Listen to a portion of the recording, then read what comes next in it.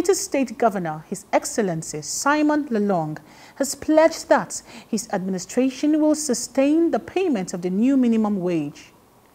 Lalong stated this at St. Monique Catholic Church, Runyan Jos, during the celebration of the 2020 harvest and Thanksgiving of the parish.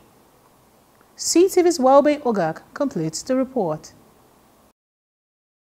Governor Simon Lalong reiterated that his administration remained committed to sustaining the payment of the new minimum wage.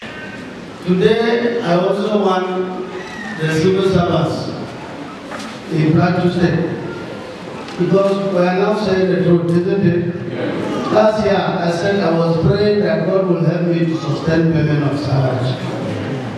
Even when it came to minimum wage, I said, may God grant me the will and also the opportunity to pay minimum wage. Today, I'm sure there is a level that is here. Out of 36 governors, I am one of them that is now paying minimum wage. The governor called on the youth to show all kinds of violence and key into skill acquisition programs provided by his administration. It is not always when you employ, you don't have employment that you say nothing is happening.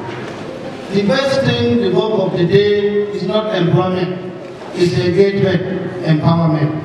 And that empowerment is through skills. We are not saying that the agitation that started was wrong. Very genuine. We supported it.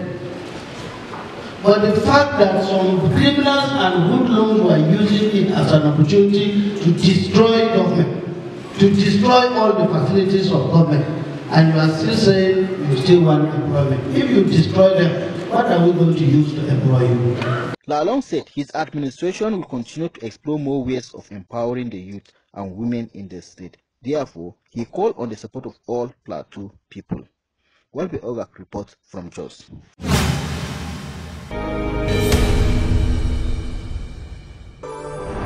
You are watching CTV.